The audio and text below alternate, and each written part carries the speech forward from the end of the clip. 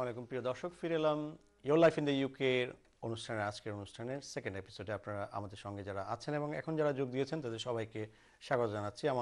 আমরা রয়েছি আজকে আমার বাম পাশে কো-হোস্ট মিস্টার হাবিব মির্জা এবং ডান পাশে নাশিদ রহমান, একজন ইমিগ্রেশন কনসালটেন্ট, এবং আমার ডান পাশে এই পর্বে যোগ দিয়েছেন অতিথি হিসেবে মিস্টার গাই কামান। মিস্টার গাই কামান, ওয়েলকাম টু ইউ।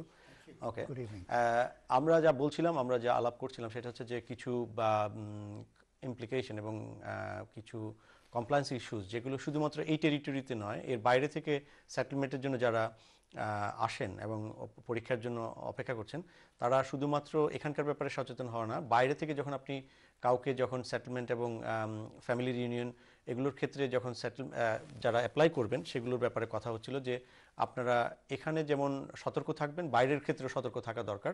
যে কোনো অ্যাওয়ার্ডিং বডির পরীক্ষা নেওয়ার আগে চিন্তা করে দেখবেন এবং খোঁজ খবর নিয়ে দেখবেন, এবং কাউকে সাজেস্ট করার আগে অবশ্যই আপনি যারা জানে এই ব্যাপারে তাদের কাছ থেকে খোঁজ খবর নিয়ে দেখবেন কি ব্যাপার এবং কিভাবে জিনিসগুলো আপনি জেনুইনিতে আপনি পেতে পারেন। আমাদের অনেক কলার লাইনে আছেন, আমরা কলারদের কাছে যাব, কিন্তু হাবিব আপনার মনে হয় কিছু কনসার্ন ছিল আগের পর্বে। No, the concern I was going to tell you is that I think the key thing about someone like Guy, who obviously is not from Bangladesh, but he has a vast amount of experience with the Bangladeshi Asian community. So I think here we could probably ask him, what are the problems that he's seen or witnessed himself as an educational specialist with numerous years experience. And Guy he's been to Bangladesh, he's been to Dhaka, he's been to Sylhet, so he has seen firsthand the needs of the people. Now the key thing here is that Bangladeshi needs is very similar to the Pakistani needs, very similar in some ways to the Indian needs, and South so Asian, forth. it's common phenomenon. We are very, very similar in that way. So Guy, what are the problems that you've seen faced within our communities, as I call it? Here in Tower Hamlets and in Newham? Here in Tower Hamlets and Newham, and I suppose overall in the UK generally. Well, what strikes me, first of all, particularly about the Bangladesh community, whether it's here or in Bangladesh itself, which I've had the privilege to visit 3 times over the last few years, is the huge energy, potential, interest, enthusiasm of all the people I meet. Which I don't think is always exploited and used as much as it could. Which is interesting, isn't it? Because the potential is there. And guys, this is very, very interesting, because we know that, for example, the Bangladeshi housewife at home, she may be a housewife to you and I, but in her head she does have aspiration. She wants to be a teaching assistant. She wants to do care work. She wants to look after the elderly or children. They do have the aspirations. But sometimes, unfortunately, the men do hold them back as well, because sometimes we may be a little bit scared to let our women out into the world. We may be scared to let our daughters or our wives out into the world, which is a very, very old-fashioned mentality. And I appreciate that Bangladesh is still relatively new, but we are still backward in that way, which I'm sure you've seen yourself. So how do you think we can address or redress some of these imbalances? Or you can I think suggest some advice. What advice do you have for Bangladesh community? Or for education perspective? As an educational consultant, definitely you can address it on educational way. I think you probably would agree with me here, and I think most people also would agree, that learning and education is the key to everything else in life today. Yes. Now, I'll give you one example, if I may. Please. My first job in Tower Hamlets was working in education, and I was given the job of working with young people who were not attending school for all kinds of different reasons. Which year? This was about 14 years ago, 15 years long ago. Time. So I've seen a lot develop. Now, I visited people in their homes, so I would see many Bangladeshi homes in Stepney, all around Tower Hamlets and other parts of London. Now, what I noticed, very often the women were very unwilling to talk. I think they wanted to, but were shy and not willing to really display their interest and their ability. Is it for language barrier or for cultural taboo? Well, I would think both. And some of them could speak English quite well. Others didn't speak English at all. But I can think of one particular family who had been here for 17 years. Long time. And the mother of 4 children rarely, if ever, went out of her flat, and therefore hadn't been able to develop. Now, what I observed when I saw this same family just a couple of years ago, with the introduction of all the Skills for Life exams, this particular mother and wife had been attending courses at different colleges, and she had become a totally different person. She was speaking confidently. She had been out meeting new people. Her whole life had been transformed in what I think is a hugely positive way. Very much so. And this is fundamentally important because we're getting, on extra when people see us, they think, well, we're Bengali, and we will say these things. But to hear a different perspective puts more light and credibility into the whole situation, which I'm not sure we always talk about this, you know, educate, try, you have to have goals, you have to have ambitions. And when we talk about this, but the reality is we have seen it being implemented, we have seen it work, and we have seen it make a massive difference within our community. Classic example, Nasheed Bhai, in your times, how many Bangladeshis were going to university compared to now? It's a massive difference. Massive change, okay? yes. How many people were passing GCSEs compared to now? Massive differences. Now, how many girls, for example, were doing degrees? There's practically none when I was at university. Now there's hundreds, if not thousands. These are very, very small examples which shows that we, as Bangladeshis, are slowly developing. But the starting point is the entry A1. The entry 1 is the A1 qualification. It's the B1 qualification. It's the A2 qualification. If you're a student, it's the B2 qualification. This is where you start before you do your level 4, level 5, and level 6 qualification, which I know you want to talk about because level 6 is a big difference between level 6 degree and level 6, you know, as part of the framework. Yes. I'll pass it back to you now. Okay. I'll come back to you. Mr. Guy, thank you very much for your observations, for your opinion, but we'll come back to you again for your experience and advices again. So, actually, প্রিয় দর্শক, আপনারা গাই দীর্ঘদিন ধরে education consultant হিসেবে আছেন এবং communication skill ডেভেলপমেন্টের জন্য তার অনেক তার যে এক্সপার্টাইজ সেটা নিয়ে টাউন কাউন্সিলও কাজ করেছে, বাংলাদেশেও 3 বার সে গিয়েছে এবং অনেক প্রজেক্টে কাজ করেছে। তো আমরা তার কাছ থেকে কমিউনিকেশন স্কিল ডেভেলপমেন্টের ক্ষেত্রে আরও কিছু অ্যাডভাইস হয়তো পাবো, কিন্তু প্র্যাকটিক্যালি কয়েকটা ফ্যামিলির অভিজ্ঞতার কথা সে বলছিল। কোনো ফ্যামিলি কেন পার্সপেক্টিভ যে শাইনেস অথবা নানা কারণে অথবা ফ্যামিলিতে তারা প্র্যাকটিস না করার কারণে এবং তাদের প্রাত্যহিক জীবনযাত্রার কারণে সেটা কমিউনিকেশন স্কিল ডেভেলপ করে না ইত্যাদি নানা অভিজ্ঞতার কথা বলছিল। আমরা তার কাছে আবার যাব। আমাদের অনেক কলার লাইন আছেন, আমি আপনাদেরকে কিছু প্রশ্ন নিয়ে তারপর আবার আমরা আমাদের গেস্টের কাছে ফিরে আসবো। আসসালামু আলাইকুম, কে আছেন লাইনে প্লিজ? হ্যালো। জি, আসসালামু আলাইকুম। জি বলুন আপনার প্রশ্ন অথবা আমি একটা প্রশ্ন জানতে চাইছিলাম আর কি। আমরা বলেন। হ্যালো। জি আপনি বলুন। ওই ইতালি থেকে যারা আসছি জি তারা তাদেরকে এখানে রেসিডেন্স করার প্রয়োজন আছে না? আচ্ছা নাশিদ ভাই, আমার মনে হয় এটা যদিও লাইফ ইন্ডিয়াকে সরাসরি প্রশ্ন না, এখানে তারপরে দুটো অ্যাসপেক্ট আছে। প্রথম হচ্ছে রেসিডেন্স কি মাস্ট করতেই হবে না রেসিডেন্স না করলেও চলবে। পাসপোর্ট অ্যাপ্লাই আচ্ছা করতে ভাইয়া একটু আচ্ছা, বলে আপনি দেই। একটু লাইনে থাকুন। আমার মনে হয় এটা একটা প্রশ্ন এবং তারা যদি রেসিডেন্সির ক্ষেত্রে লাইফ ইন দি ইউকে অথবা ইসোলের প্রয়োজনীয়তা আছে কিনা এই প্রশ্নটার সঙ্গে আসে অনেক। হ্যাঁ বলে দিচ্ছি, আপনাদের EEA-1 ফর্মটা যে ফিল আপ করতে হয় এটাকে রেসিডেন্সি কার্ড বলা হয়, আমরা রেসিডেন্সি বলি এটাকে। EEA-1 ফর্ম, এটা 55 পাউন্ড ফি। এই ফিটা আগে ছিল না, এখন দেওয়া হয়েছে এপ্রিল মাসের 6 তারিখে এটা বেড়ে যাবে। এটা করার প্রয়োজন নেই, এটা ঐচ্ছিক বা ভলেন্টারি। আপনার প্রমাণ কি করতে হবে? 5 বছর পর আপনার 5 বছর এদেশে EU ট্রিটি রাইট এক্সারসাইজ করেছেন, অর্থাৎ এমপ্লয়মেন্টে ছিলেন। আপনার টেলিভিশন সাউন্ডটা কাইন্ডলি মিউট করে দেন, কারণ আমাদের শুনতে অসুবিধা হচ্ছে।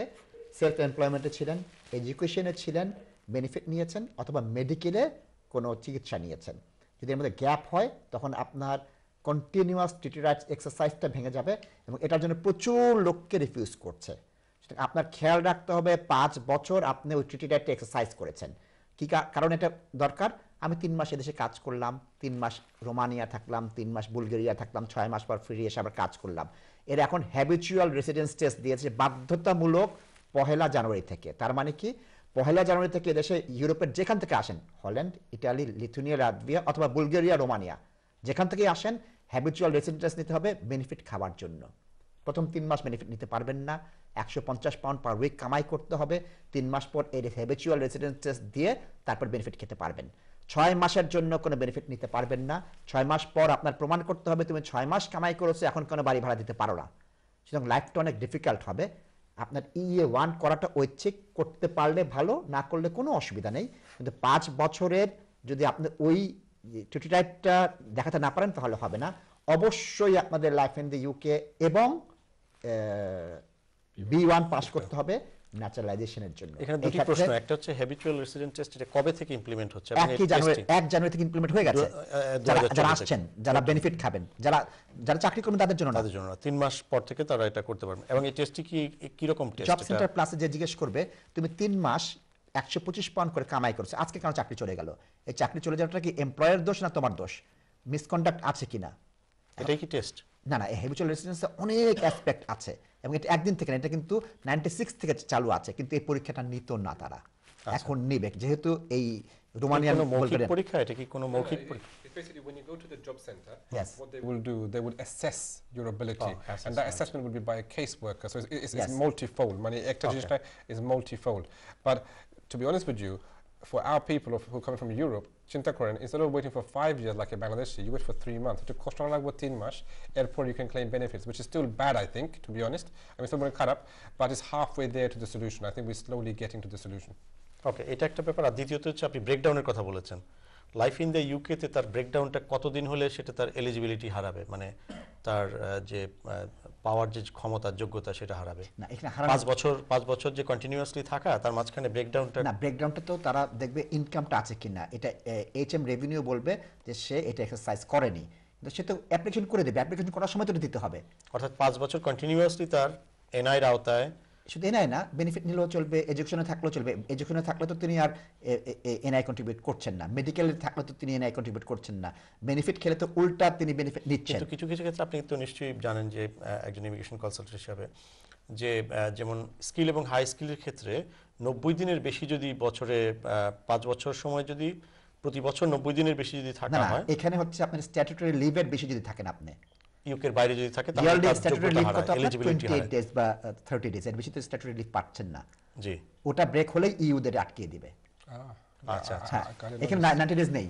90 ডেজটা কি হচ্ছে, আপনি যদি এখানে ওয়াইফ থাকেন, আপনার তো কাজ করতে হচ্ছে না, আপনার স্বামী আপনাকে ভরণ পোষণ করছে, আপনি 90 দিন বাড়ায় আসেন। কিন্তু ইউতে তো আপনি নিজেই কাজ করছেন, আপনার যে এমপ্লয়ার আপনাকে কি 90 দিনের বেশি অ্যালাউ করবে কিনা প্রশ্নই আসে না, চেক করে দেবে তো আপনাকে। অর্থাৎ ওই সার্কামস্টেন্সগুলো হ্যাঁ, ইম্পর্টেন্ট। সুতরাং ওখানে হ্যাবিচুয়াল রেসিডেন্স আসছে এবং স্ট্যাটুটরি অর্থাৎ নির্ধারিত কোনো 30 দিন অথবা 90 দিনের সময়সীমার কথা বলা নাই, কিন্তু লিগালি যে সমস্ত সার্কামস্টেন্স আছে সেগুলো ক্ষেত্রে প্রযোজ্য। আর যেটা হচ্ছে কি, আগে যেটা ধরতো না, এখন তো ধরা শুরু করেছে। অর্থাৎ এগুলো আমাদের অ্যালার্ট হওয়া দেখতে দরকার। হবে, আমার দেখতে হবে, এটা ফাইট কোর্টে যাবে, রিফিউজ করবে, এখন তো আসা শুরু করবে। Right, thank you very much, thank you very much. আমার মনে হয় আপনারা লাইফ ইন দ্য ইউকের যে সমস্ত ব্যাপার, এটাও একটা বড় ব্যাপার, এটা আপনারা অনেকেই প্রশ্নের মাধ্যমে উত্তর পেয়েছেন। আমি এবং কম্পিউটার জিনিসগুলো খুব তাড়াতাড়ি শেষ করে আমরা দিই। আমরা আমরা দেখাবো, কিন্তু কয়েকজন কলারকে আমরা নিয়ে তারপর আপনার কম্পিউটারে এই যে সিটিজেনশিপ এবং সেটেলমেন্ট সম্পর্কে আরও কয়েকটা ডেভেলপমেন্ট আছে, বিশেষ করে রিসেন্ট উইকসে। প্রিয় দর্শক, লাইনে কে আছেন? আসসালামু আলাইকুম। হ্যালো, আসসালামু আলাইকুম। জি, আপনি কে বলছেন এবং হ্যালো, প্রশ্ন আসসালামু প্লিজ। জি বলেন।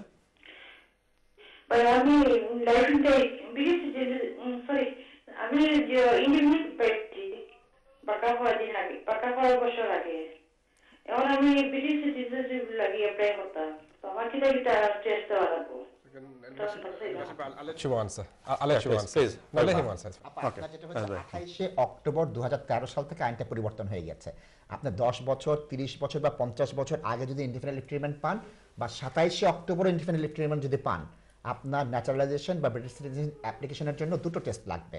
একটা হচ্ছে life in the UK test, ওটা একটা নির্দিষ্ট সেন্টারে যে কম্পিউটারে পরীক্ষা দিয়ে পাস করতে হবে। আর একটা B1 বলা হয়, এটা মানে কি একটু উচ্চতর ইংরেজি টেস্ট, যেটা হাবিব ভাই এবং লিটন ভাই বলে দেবেন। এই দুটো পাস করে, এবং এটা কি করতে হবে, এখন দেখা যাচ্ছে যে টয়েক নামে একটা অ্যাওয়ার্ডিং বডি ছিল যেটাকে সাসপেন্ড করে দিয়েছে। আজকে আমার হাবিব ভাই বলছে আরও কয়েকটা এজেন্সি আছে তাদেরকে সাসপেন্ড করে দিবে, কারণ তাদের বিরুদ্ধে অভিযোগ আসছে। আপনার সতর্ক থাকতে হবে, আপনি কার কাছে যাচ্ছেন, কোথা থেকে পরীক্ষা দিচ্ছেন, কোন সার্টিফিকেট নিচ্ছেন, এবং এই সার্টিফিকেট আপনি কিনে নিচ্ছেন না পরীক্ষা দিয়ে নিচ্ছেন। লাইফ ইন দ্য ইউকে নিয়ে কিন্তু আমার কোনো অসুবিধা নেই। আমার অসুবিধা হচ্ছে ওই B1টা নিয়ে। এই B1-এ কিন্তু অসুবিধা হচ্ছে, আমি হাবিব ভাইকে দিচ্ছি। Yeah, please. B1, I mean, Monekori, I mean, at the moment, we don't know what's going to happen with B1, to be honest with you. I don't know which awarding bodies would be allowed or not allowed in the future. I'm not judging at the moment. So in Monekori, we should be careful with which awarding body we choose from now. Kikarone, we don't want something to happen like TOEIC, where people will spend £600-700 doing a certificate, which after 2 years or 1 year, or because of the program, has been invalid. So Shabdan Takin, choose a good, reputable awarding body, the likes of Cambridge, the likes of Trinity, the likes of ESB, where you know they have 70, 80 year plus history. Be careful of new awarding bodies, I would say. And I will leave it at that for now, to be honest with you. Absolutely fine. Thank you, Habib. I want to next caller, কে লাইনে আছেন? আসসালামু আলাইকুম। আসসালামু আলাইকুম, আপনাকে আমরা হারিয়ে ফেলেছি, আমরা আবার কলারদের কাছে যাব, আমাদেরকে যেতে হবে কিছু আপগ্রেডের জন্য। নাশিদ জামান, প্লিজ। আমরা স্ক্রিনে আমরা ডেভেলপমেন্ট আমি এই জিনিসটা দুটোই লিটন ভাই এবং হাবিব ভাইকে জানতে চাবো। যে জিনিসটা হয়েছে কি, আমরা দেখতে পাচ্ছি কি এই ইউকেবিএ থেকে যখন এরা gov.uk তে আসলো, এখানে আমরা কি দেখতে পাচ্ছি যে তারা লাইফ ইন দি ইউকে অত্যন্ত ছোটভাবে ব্যাখ্যা করছে, বলছে কি 28 অক্টোবর থেকে তোমার জন্য যা প্রয়োজন তোমার দিতে হবে, পাস করতে হবে, এবং ছোট ছোট লিঙ্ক দিয়ে দিচ্ছে। আপনার কম্পিউটারে দেখতে পাচ্ছেন যে লিঙ্ক দিয়ে দিচ্ছে, এখানে চাপ দিলে আরেক জায়গায় চলে যাচ্ছে। এক পৃষ্ঠার মধ্যে তারা ছোট করে বলে দিচ্ছে যে অ্যাপ্রুভ ইংলিশ ল্যাঙ্গুয়েজ কোয়ালিফিকেশন। এটা দেখতে আমার মাথা খারাপ হয়ে যায়, আমি হাবিব ভাইকে এটা প্রশ্ন করব, এটা এত কনফিউজিং করে দেয়। সেখানে চেঞ্জেস এখানে একটা হচ্ছে পিডিএফ এ দেওয়া আছে যে রিকগনাইজড কোর্সেস, আরেকটা প্রোগ্রামস, না, আরেকটা এই যে দেওয়া আছে আমি যাই, এটা হচ্ছে ইমিগ্রেশন অ্যাপেন্ডিক্স ও, এখানে লিস্ট দিয়ে দেওয়া আছে, আমি লিস্টটা বুঝি। এই লিস্ট কয়দিন পর পর চেঞ্জ করে, কি কি সার্টিফিকেট দিতে হয় এই পাশে লেখা থাকে। এটা আমার প্রতিটা না দেখে আমি এখন আর অ্যাডভাইস করি না। আগে মুখস্থ থাকতো যখন হাবিব ভাইয়ের সাথে এনটিভিতে প্রোগ্রাম করতাম, এখন কোনো মুখস্থ বলে কথা নেই, এখন এটা না দেখে কোনো অ্যাডভাইস করা যাবে না। এবং আগে আমি নো এক্সপায়ারিটা মুখস্থ ছিল। 2 নম্বর আরেকটা যেটা আসছে সেটা হচ্ছে যে appendix KOLL, knowledge of language and life. এখানেও আবার লাইফ এন্ড দিউকের কথা বলা হচ্ছে, এখানেও ল্যাঙ্গুয়েজের কথা বলা হচ্ছে। এখানে বিদেশে কোন কোন কান্ট্রিতে থাকলে আপনার হবে সেটা বলা হচ্ছে। ডিগ্রি টট ইন ইংলিশ বলা হচ্ছে। ডিগ্রি টট ইন ইংলিশে বেশিরভাগ সময় এসে বলে কি আমি NQF লেভেল 6 করেছি, এটা কি অ্যাপ্রুভ কি না? নাশিদ ভাই, এইটা এই যে কল এবং এই যে লিস্টিং, এই ব্যাপারগুলো নিয়ে এটা অনেক জটিল ব্যাপার, এটা নিয়ে অনেকেই সমস্যায় পড়েন, অনুষ্ঠানেও প্রায় প্রশ্ন করেন। এটা আমরা ফিরে আসছি, আমাদেরকে যেটা হবে ছোট্ট একটি ব্রেকে, এবং লাস্ট সেগমেন্টে আমরা এই জটিলতা, এই যে লিস্ট সংক্রান্ত জটিলতা যেগুলো নিয়ে আপনারা ভোগেন, এবং অনেকেই হয়তো সলিসিটরের কাছে না গিয়ে চেষ্টা করেন নিজে নিজে সলিউশন করার জন্য, কিন্তু অনেকেই হাবুডুবু খান সমস্যার মধ্যে। এই ব্যাপারগুলো নিয়ে আমরা ফিরে আসবো, ততক্ষণ আমাদের সঙ্গেই থাকুন।